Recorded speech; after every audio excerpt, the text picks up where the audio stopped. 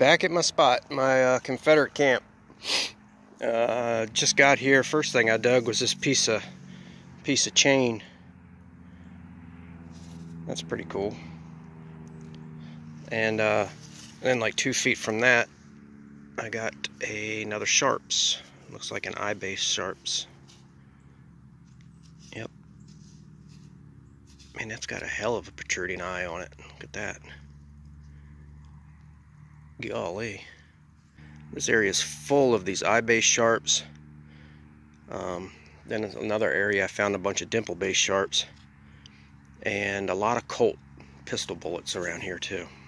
I haven't had targets ring up like this in a while.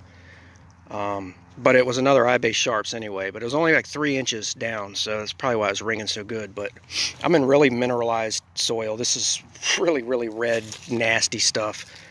But I made a change to the AT Pro, and I don't know if this has anything to do with it, but it just seems to me like I've got signals coming up so much more clearer than before.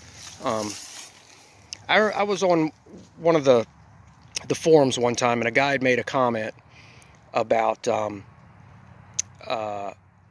frequency. You know, this has 4 different frequency modes. I've always wondered if the frequency had anything to do with the soil conditions. But anyway, this guy made a comment one time, and he says put it on F2, dig stuff all kinds of deep and all this stuff. But you know how these guys are. A lot of these guys that have the AT Pros, they swear by them. And the funny thing is they've never used anything else before, so how in the hell do they even know? But anyway, I put it on F2, and I think I used to use F4 before that, but I put it on F2, and honestly, it probably was no different than when I had it on F4. But anyway, I've had a really rough time digging in this spot, and I just thought, you know what, let me try to mess with these frequencies a little bit, just to see if it has something to do with, you know, if it helps out in soil conditions. And I put it on F1, and I swear to God, it seems like the signals just come up so much more clearer.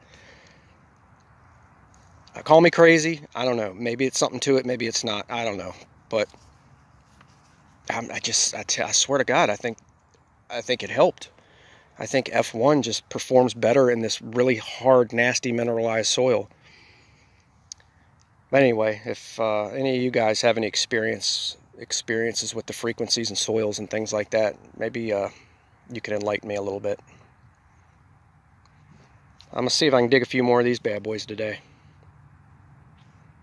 Alright, here we go again.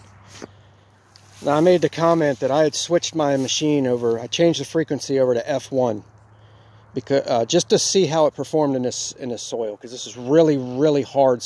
I mean, if you guys have experience in Culpeper, you know that this soil is just crazy, crazy mineralized.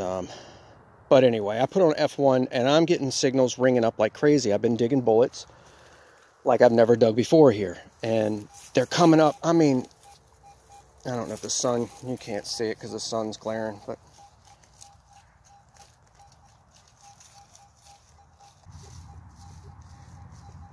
yeah, it's somewhere down in there. Oh, damn. Watch out, wormy. Get you in a good spot. There you go. There you go, buddy. Maybe it's not a bullet. Maybe it's something larger.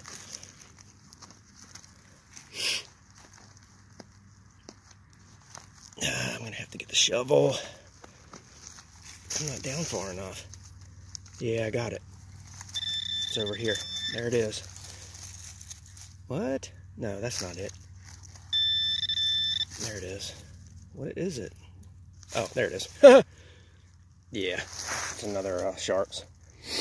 This one's a dimple base. I've dug 2 eye base just a few feet from here, and then this guy. I'm telling you what, man, the frequency has something to do with soil. I'm messing with your frequencies in soil and see if it doesn't make a big difference, because I was having a very hard time digging these bullets out of here.